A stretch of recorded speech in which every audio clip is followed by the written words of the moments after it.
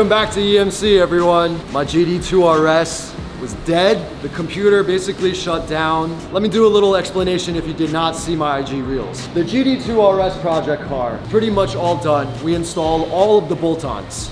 And then the last step, we have the COBB, C-O-B-B access port. What you can do is marry these two through the OBD2, and then you can take the stock files, send it to a tuner, whoever you want. My guy is Sam from By Design. Big ups to you, Sam. However, we ran into a big problem. These two were not able to communicate with each other. Kind of stopped in the middle and everything just shut down, and I was not able to start the car back up. I sent the COBB as well as my stock ECU back to them. Thank you guys. They revived it. They restored it to the stock settings, to the stock map. We're gonna put the ECU back in the car. Wish us luck.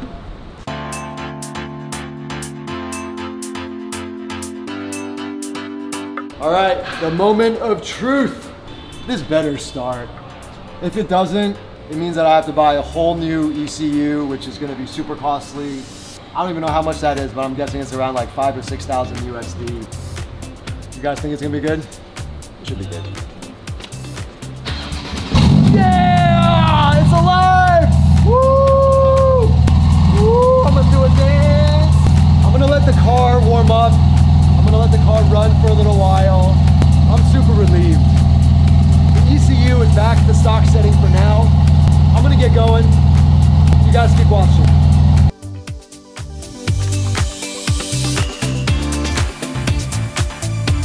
A couple weeks has passed. It's back up and running. I just wanted to say thank you, COBB Tuning, for helping me resolve this situation. COBB Tuning, I have to say, there was nothing wrong with them. We weren't even able to get past the simple first step of trying to retrieve the stock OEM map. These are the problems that we all encounter with the car mod life. This is something that I really wanted to talk to everyone about, and this is why I wanted to make this vlog. There's multiple ways of tuning your ECU. But when you have something like the COBB Tuning, you work with someone off-site and remotely. You work with an experienced tuner, and that's what you should always do, either locally or remotely. And I chose Sam from By Design. And I have to say, we never tuned this car yet. So there was nothing wrong with Sam from By Design because he didn't even give me a tune yet. The issue that I wanted to talk to everyone is, when you are tuning your car, you want to open up your ECU, you need to have someone there for you when you need them. They gotta be super professional, and they gotta be trustworthy, and they have to have a great reputation. You know what, COBB Tuning and Sam from By Design, they have all that. But I think my problem is that they're too remote. They're too far away. They're tens and thousands of kilometers away from Taipei. I chose to come back to MotorMax because they're local. I've worked with them previously, and all of my experiences with MotorMax have been fucking just top notch, 2 thumbs up. At the end of the day, I didn't want to have any more troubles, so I came back here. I'll let Daniel come over and just kind of take us through everything. All right? Okay. 谢谢 Daniel. Okay, no problem. 哇，这是你们真的又救了我一次。你们觉得原厂的电脑是有问题的吗？还是没有？我不认为，因为你发生问题那个阶段，其实理论上来讲是连改都还没有去改到它。对对。那我们店家在做的时候，当然我们也是一样会有一些这个 backup 的动作。对。万一有什么状况，对，我们可以恢复。哇，那你讲的重点，因为之前我没有 backup。对。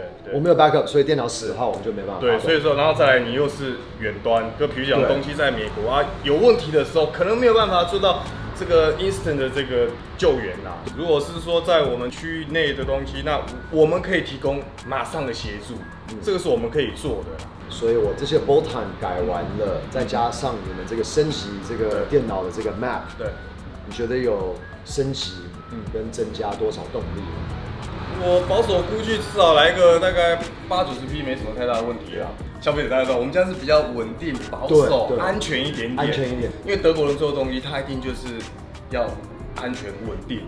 对，这个也是我喜欢的啦。说实话，啊，你德国有 Autobahn 嘛？那个哇操，那个无限速公路，你不可能做一个会炸引擎的设计啦。对啊，就变成是这样。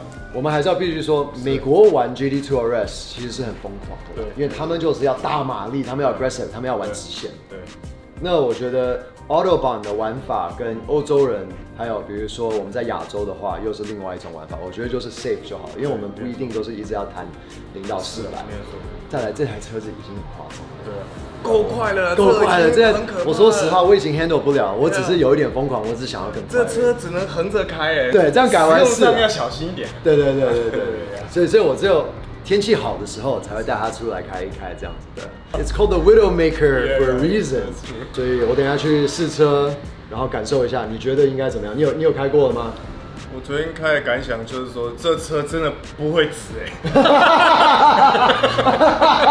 他已经先享受了。谢谢你跟小秋。No problem. 真的 Yeah. Thank you guys. Yes. Guys. Pleasure. Anytime. You guys know who to go to. All right. No Motor Max. Gotta find Daniel. All right, guys. Peace out. Yeah. I'm gonna go for a drive now.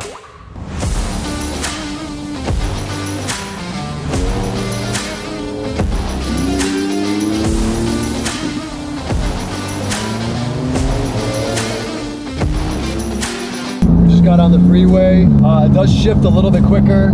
I don't think it's any louder than it was before. It was already too loud. This car came with about 700 horsepower already.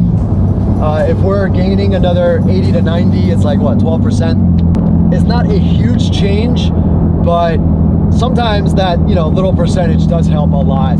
80, 90, dude, is more than enough, like way more than enough. You know what? I'm gonna shift it down to manual mode. Let's go. Third, ready, 1, 2, 3. Shit! Wow, that is massive power. Alex, that was a little bit scary. Yeah. I noticed that it shifts a lot quicker now, and it downshifts. It kind of knows when I want to downshift. It's getting smarter.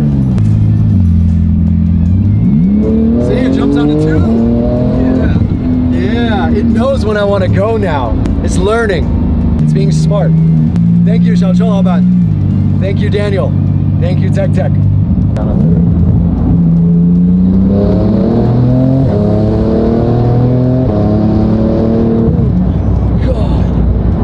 Oh my God, that is scary. That is scary. That's a little bit scary. 刚最后的有一点点飘，对 ，it's so fast. I can't tell you guys how fast we're going. I'm sorry. All right, and we're in Japan right now. We're in Japan. I can definitely feel the power difference. I can definitely feel it. It's definitely there. I mean, it's not like crazy. This car is already super fast. Okay, I'm satisfied. I'm enjoying this drive. I miss this car. I do want to make more content with this car, and I know I should be driving it more, and I will. I promise you guys, I will be making cooler content, and I want to become a better driver. I've said that for a long time, but these couple years, it's been hectic, it's been crazy, but EMC, we've been growing, so thank you all for your support. Keep watching, all right? On to the next one. Peace out.